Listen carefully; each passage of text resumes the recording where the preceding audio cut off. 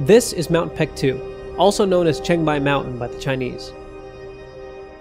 It lays here, in Northeast Asia, on the border between China and North Korea. Although few outside the region even know it exists, the enormous stratovolcano is one of the largest and most dangerous volcanoes on Earth. Its massive caldera, which today is partially filled by an equally massive crater lake, has an area of almost 20 square kilometers. That's more than 5 times larger than the caldera of Mount St. Helens. The eruption that shaped the caldera around 1,000 years ago is considered to be the second largest volcanic eruption in the last 5,000 years. Classified as a 7 or supercolossal eruption on the Volcanic Explosivity Index, it ejected more than 100 cubic kilometers of material, enough material to bury even villages more than 1,200 kilometers away in northern Japan under a thick layer of ash. And yet, despite its size and its destructive past, Mount Paektu was for the longest time, and to some degree still is today, a mystery. Even for the scientists that have studied it, the volcano remained a conundrum only until very recently. Nobody could explain why exactly here, in a tectonic sense, in the middle of nowhere, one of the largest volcanoes on Earth exists.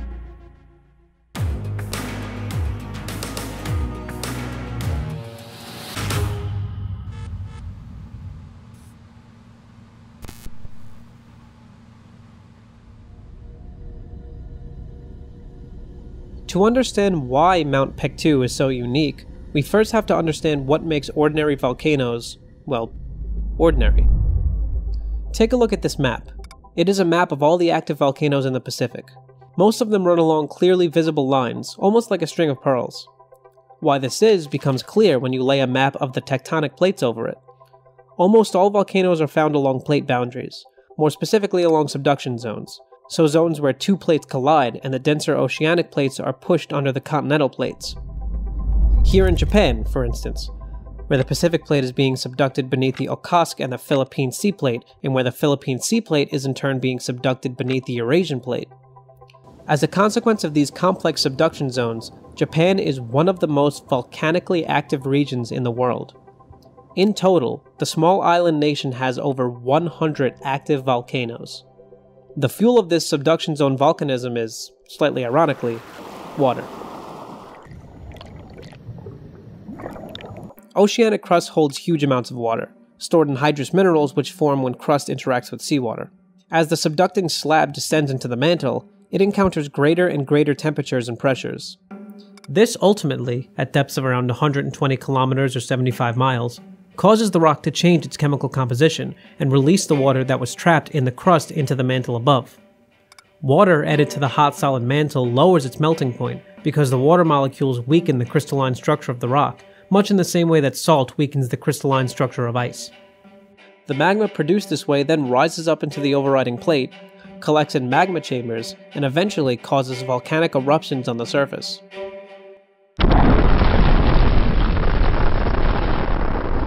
And so, a volcanic arc that runs parallel to the subduction zones is created along the plate boundaries. A similar pattern can be found all around the Pacific Ocean, like here in Indonesia, or in Chile. In fact, almost 80% of all active volcanoes on Earth run along the numerous subduction zones in the Pacific, which is why the region is commonly referred to as the Ring of Fire. We already know this since the 1960s when the model of continental drift, first proposed by Alfred Wegener in 1912, was finally proven, and together with the model of seafloor spreading combined into the theory of plate tectonics. There was only one problem. There were still a few volcanoes that didn't conform to this theory. Volcanoes that were seemingly sprinkled across the globe at random. Like here, in Hawaii, some 3,800 kilometers or 2,400 miles away from the next plate boundary, or in Yellowstone. Changbai Mountain, which sits more than 1,000 kilometers northwest of the Japan Trench, is another one of these weird intrapolate volcanoes. To explain this kind of volcanism, a new model was needed. An important clue to solve this mystery could be found on the ocean floor in the North Pacific. If you followed the line of islands that make up the Hawaiian archipelago northwest, you could find a series of volcanic structures that once formed very similar islands before millions of years of erosion reduced them to a series of atolls and seamounts. This so-called Hawaiian Emperor chain contains more than 80 individual structures like this, stretching nearly 6,000 kilometers or 3,900 miles across the ocean floor. On first glance, you might come to the conclusion that the source of Hawaii's volcanism must be moving from northwest to southeast, like a giant marker drawing a line across the Pacific plate. However, you can also explain this line in a different way. The same pattern would be produced if instead the oceanic floor is moving. To this realization came the Canadian geologist John Wilson too in the 60s. The movement of the Pacific plate from southeast to northwest above a stationary source of magma would also produce this image. And sure enough, this is exactly the current path of the plate. Such volcanism that isn't influenced by plate tectonics would need to have a much deeper origin than other volcanoes. This idea was then developed into the mantle plume model. It explained these volcanoes as hotspots that are fed by enormous upwellings of hot mantle rock that rise to the surface from the depths of Earth's mantle, driven by heat exchange across the core mantle boundary, 2,900 kilometers or 1,800 miles below the surface. And while it would take a few more decades before technology had advanced to the point that it could actually prove what Wilson had only hypothesized based on a few pieces of evidence, there was finally an explanation for intraplate volcanism. With this, the puzzle surrounding the source of the mysterious volcanoes in places such as Hawaii, Yellowstone, and Northeast Asia seemed to be solved. There was only one slight issue. Mount Paektu is not such a hotspot, but scientists wouldn't realize this until the end of the 20th century. One reason the mountain has remained elusive for such a long time certainly has to do with its location. It not only lays in a very remote region of Asia, it also sits at the border of two countries that lived in almost complete isolation for much of the 20th century. It was only once China started to open up more and more to the outside world in the 80s and 90s and began to promote scientific research that gathering information about this solitary giant became less of a political impossibility. Still, it wasn't until the end of the 90s that the first permanent seismographs were installed on the Chinese side of the mountain. And this was hugely important because seismographs had become perhaps the most essential tool for studying the geology of Earth's interior. That's because of one clever invention: seismic tomography. In the 1970s, computed tomography, or CT scans, revolutionized medicine by giving doctors the ability to look into their patients' bodies without having to make any cuts, and that way look for tumors, fractures, infections, and a variety of other problems and diseases safely and effectively. Geologists realized that they could adopt this technology for themselves to finally reveal what's going on hundreds or even thousands of kilometers below our feet. Because the seismic waves produced by earthquakes move at different speeds depending on the temperature, density, water content, and state of the rocks they travel through, you can measure the arrival times of these waves at various points on the surface to map out the interior of our planet. This allowed scientists to quite literally cut open the Earth and see what's inside. Like medicine before, this technology revolutionized Earth science. Finally, it was possible to see processes that were long hypothesized, like the subduction of plates into the mantle, the formation of new ocean floor through upwellings of hot mantle material below mid-ocean ridges, and of course plumes that rise up from the core mantle boundary and feed hotspots, such as Hawaii and Yellowstone. And so, for a brief moment in time, we had an explanation for every form of volcanism on the planet. All three forms, subduction-induced volcanism, mid-ocean ridge volcanism, and mantle plumes, were supported by evidence and seemed to explain every volcano or volcanic structure on the planet. That was until the first tomographic models of Mount Changbai appeared in the late 90s and early 2000s. What they showed was significantly different from what images of Hawaii or Yellowstone showed. There wasn't the prominent low-velocity anomaly extending all the way down to the core mantle boundary. Instead, the anomaly seemed to end roughly 400 kilometers or 250 miles below the surface, which is deep, much deeper than the source of any volcano near subduction zones, but not nearly as deep as the 2,900 kilometers or 1,800 miles geologists had expected.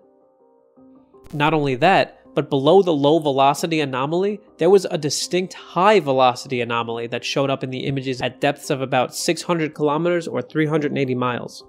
Right here. It showed what appeared to be a large barrier of unusually cold material. This puzzled the geological community. Once again, there was a form of intraplate volcanism that couldn't be explained. That wasn't a typical hotspot like previously thought.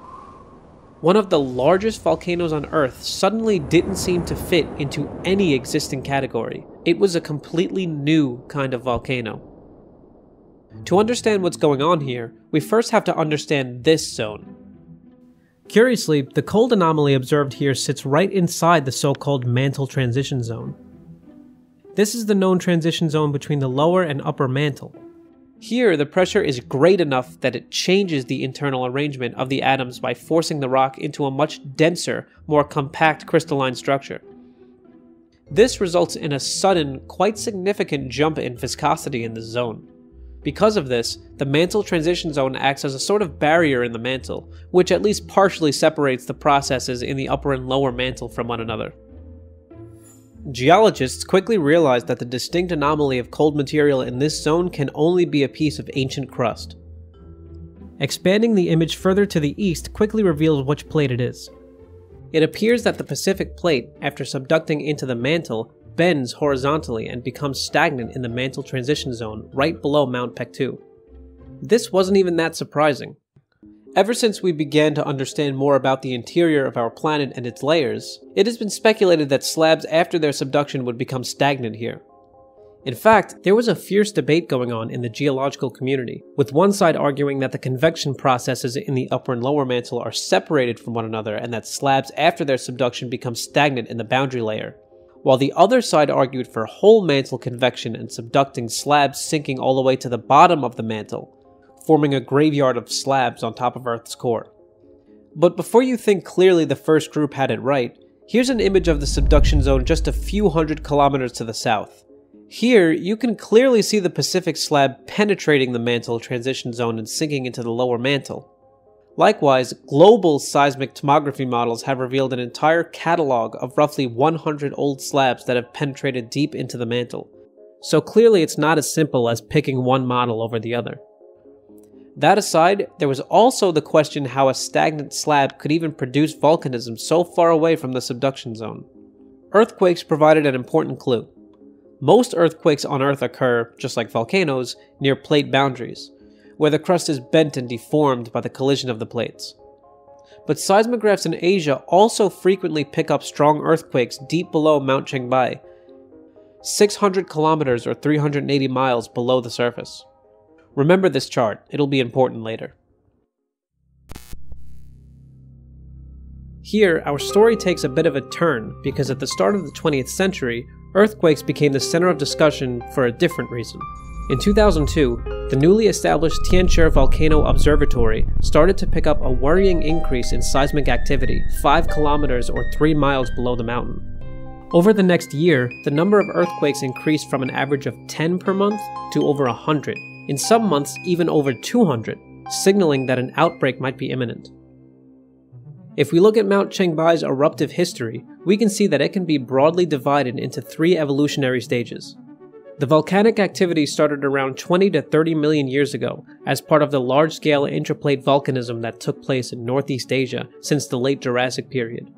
Around 2.5 million years ago, partial melting in the mantle below the volcano increased significantly and resulted in the eruption of extensive amounts of basaltic lavas, which even today cover an area of around 10,000 square kilometers or 4,000 square miles, with an enormous shield-like plateau, the largest in the region. Due to the enormous weight of this plateau, the rise of the magma below was eventually slowed down, so much that it began to collect in a shallower magma chamber before erupting to the surface. This was actually very important, as the extra time changed the chemical composition of the melt due to contamination from the crust and the deposition or removal of certain minerals in the magma. As a result, the lava that erupted onto the surface became a lot more viscous, which led to the formation of a volcanic cone on top of the basalt plateau.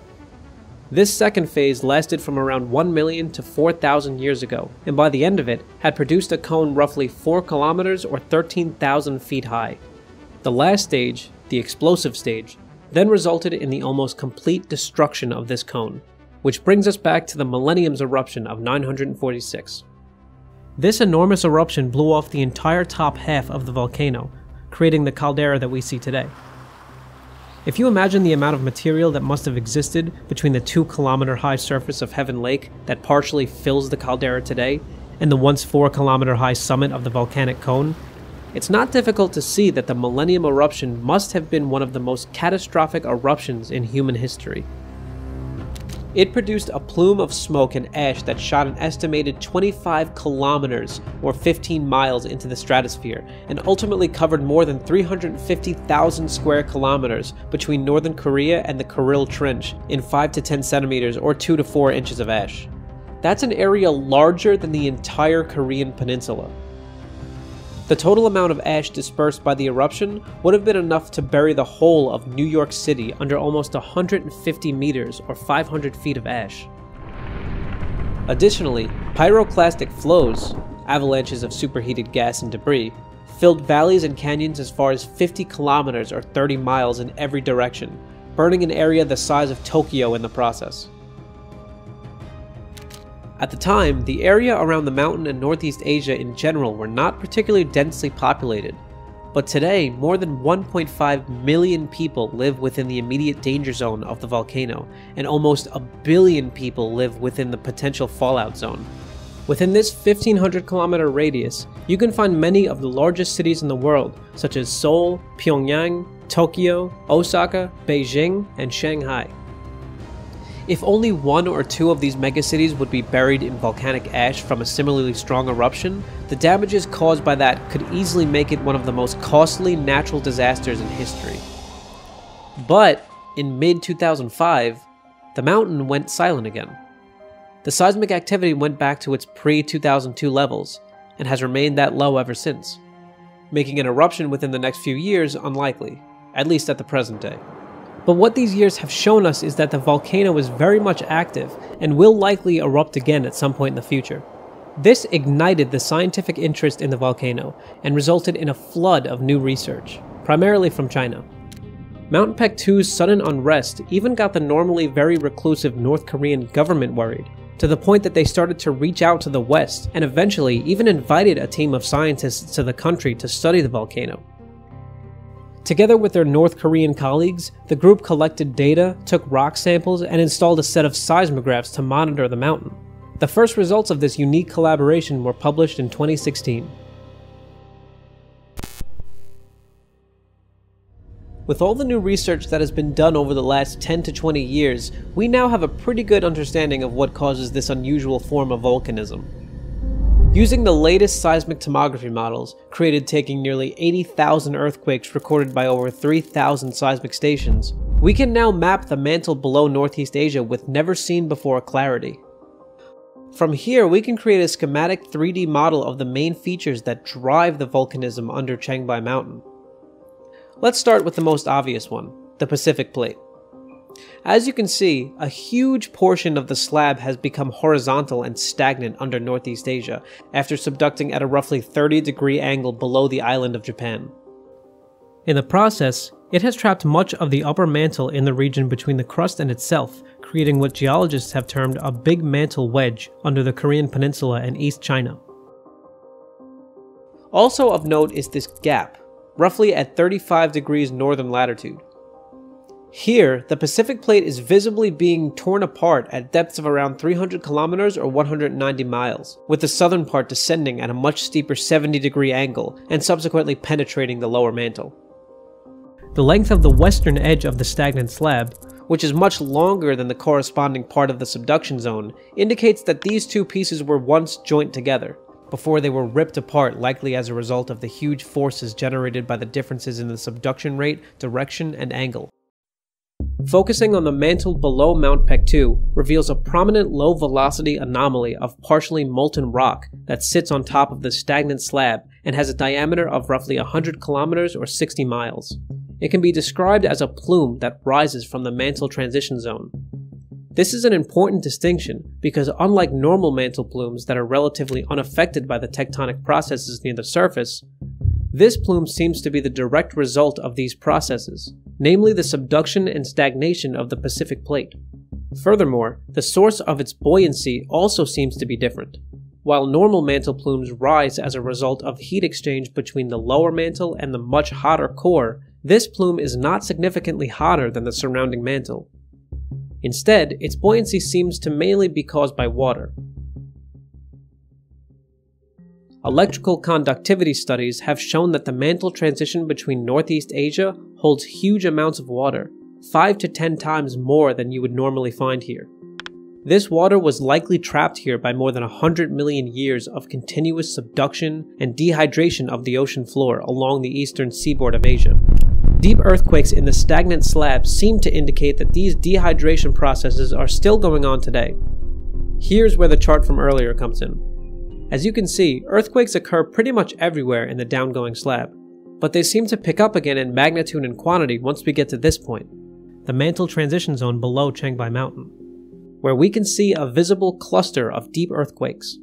These earthquakes may reflect the reactivation of faults deep in the slab caused by the horizontal bending of the plate.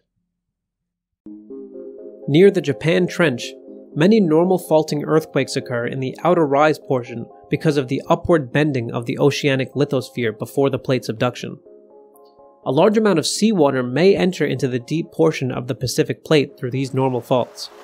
As the stress regime changes from extension to compression during the subduction, the normal faults are closed, and thus a large amount of water could be preserved deep within the slab.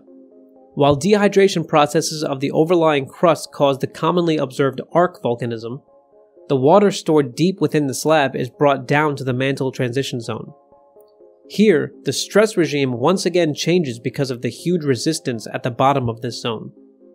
As the slab bends and deforms, the preserved faults are reactivated, which allows for dehydration processes deep within the slab. How these dehydration processes look like in detail is, however, still subject to debate. The extreme temperatures and pressures, as well as the unique minerals found in this zone, make it difficult to predict how exactly the water interacts with the surrounding mantle. One thing, however, has become clear over the last couple of years. The mantle transition zone below Northeast Asia, and likely elsewhere in the world, is an enormous water reservoir and likely plays a critical role in global water recycling processes. Thanks to the minerals in this zone that are particularly good at incorporating water into their structure, the mantle transition zone may hold more water than all the oceans combined. Below Changbai Mountain in particular, it seems the water content has reached a critical amount, enough that the hydrous mantle becomes buoyant and starts to rise into the upper mantle. Here, it accumulates on top of the mantle transition zone and forms a hydrous plume.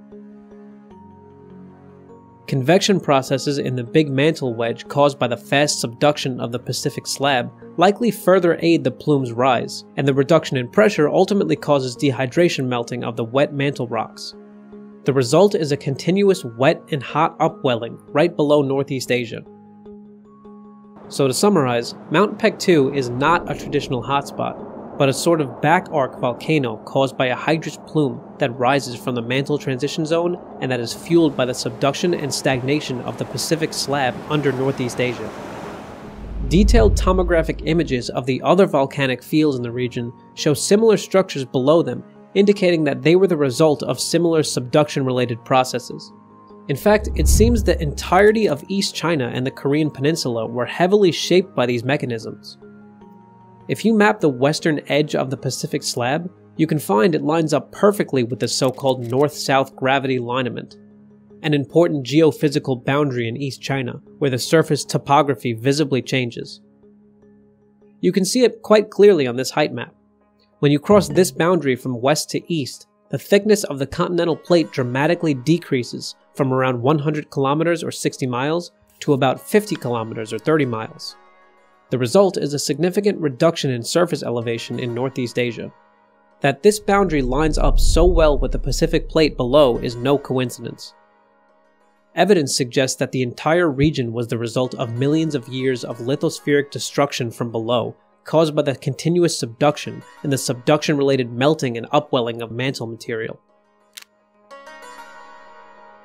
The result of these processes was extensive large-scale volcanism and the formation of interpolate volcanoes in Northeast Asia, of which Changbai Mountain is currently the largest and most active of. While this might seem like a story about this one very unique volcano in a remote corner of Asia, it's actually much more than that. What the geodynamics of Northeast Asia have shown us over the last 20 years is that the mantle transition zone plays a key role in continental magmatism, and that the importance of water in these processes has been significantly underestimated in the past. And this has historically not just happened here in Asia. Wet upwellings related to the subduction and stagnation of oceanic crust in the mantle transition zone may in fact provide a possible explanation for much of the terrestrial intraplate volcanism that has happened around the globe. Geochemical analyses even suggest similar processes are likely linked to the formation of continental flood basalts, which represent the largest volcanic events in Earth's history. These cataclysmic eruptions that covered areas of hundreds of thousands to more than 1 million square kilometers in lava are important points in our geological history. Points that mark the rifting and breakup of continents or catastrophic mass extinctions. Conventionally, the formation of these provinces was, like their oceanic counterparts, attributed to the initial arrival of mantle plumes from the core mantle boundary, but the chemical composition of continental flood basalts is often distinct. Hydrous melt that seems to have originated from recycled oceanic crust could, for instance, be identified in the Siberian Traps and the Central Atlantic Magmatic Province, which instead implies a subduction-related origin. This means Changbai Mountain is not an isolated case. Instead, it has become an important window into processes that likely have in the past, albeit on a much larger scale, not just played a key role in the formation and breakup of continents, but also severely impacted the course of evolution on a global scale.